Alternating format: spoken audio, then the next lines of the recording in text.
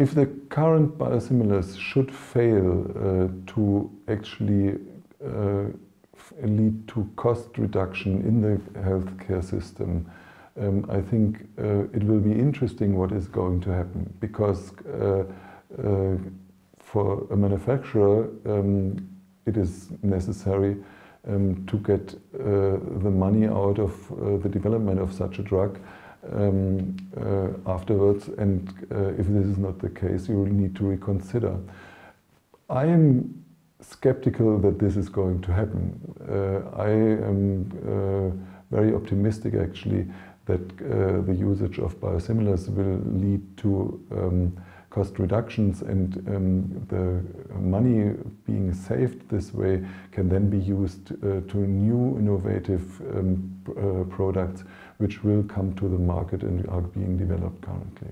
What happens with cost, and I think that that's one of the issues that's come up a lot. You know, with a 15% savings, is it worth it? You know, I mean, does that make a big difference to us? Does it need to be 30%? Does it need to be 70%?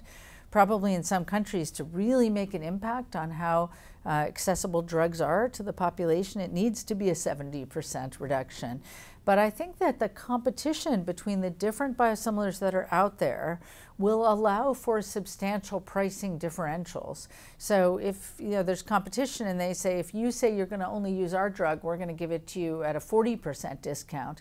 That kind of competition can really allow much greater cost savings. So I think that we will see cost savings. I don't really see that the market will collapse because we didn't see any cost savings. Now, if my predictions are wrong and nobody uses biosimilars, then of course that whole area will collapse. But I think that in the general sort of approach of pharmaceuticals and cancer care, that competition has been a really important part of drug development, and it's really benefited our patients, so hopefully that's still the case. There's the rheumatologic diseases. You can basically group these into rheumatologic diseases and cancer. And I think that we're going to be really, as agents go off patent, we're going to be replacing those agents largely with biosimilars, or the reference biologic products are going to just match the pricing of the biosimilars. So we're going to see that shift over time. But we keep entering new biologics into the area, right? We've just got immunotherapy. We had new antibodies to HER2 target, that are HER2 targeted. We have a lot of other agents that target different biologic pathways. So, we're always going to have agents that are starting the patent process and then agents that are coming to the end of their patent life. So this is going to be an ongoing change where we see, different options available around the world in terms of the cost of agents and better access as agents reach the end of their patent, and then the newer agents starting that whole process again.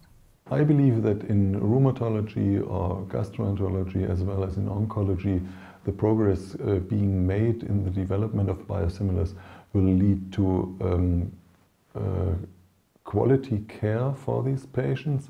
One could imagine that, for example, in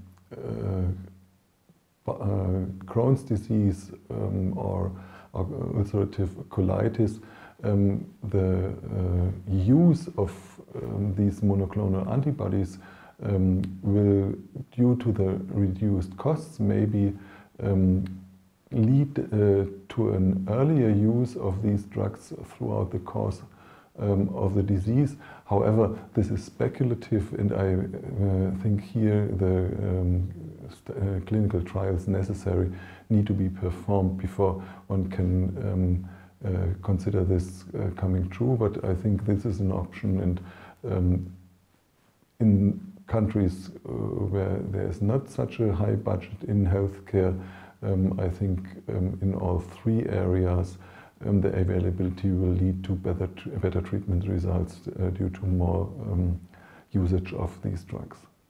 I think that the whole area of biosimilars is a nice example of the interplay between our regulatory bodies, pharmaceutical companies, and patient access and drug competition.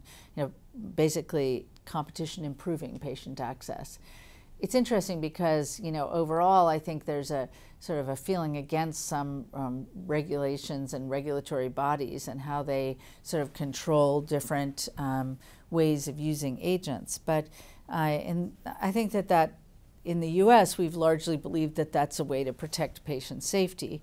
But now what we're seeing is the regulatory agencies also helping to create a competitive environment that will improve access and reduce costs and free up some of that money for additional development of new agents and access to novel agents. So to me, it's really been a fascinating time to see that go into play, to see our first approvals of therapeutic biosimilars in the US and Europe, and to hope that what that will lead to, and I think we've seen that to some degree already in India, but hopefully we'll see it around the world, that what this will do in the long term is to provide patients who can't afford access to life-saving drugs access because of the competition of biosimilars. So I think that it's a really big step and important progress.